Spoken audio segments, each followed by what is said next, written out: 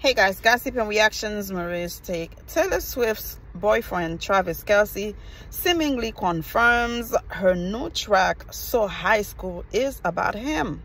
Okay, that's what's up.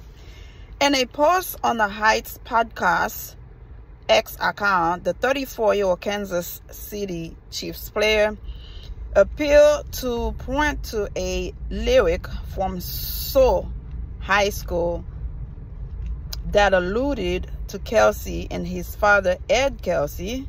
The track was included on Swift's double album, The Tortured Poets Department Anthology, which she released on Friday. Congratulations to both of them. They are doing their thing. They are killing the game. And listen, when you are in love, you are going to sing about love. When you are not so happy in your relationship, you're going to also let people know. And Taylor Swift is known to be one of those writers that sing her heart out based on who she's dating, how she feels about them. And she's been doing her thing and she's getting her coins. She's getting her green. She's a billionaire. Hello.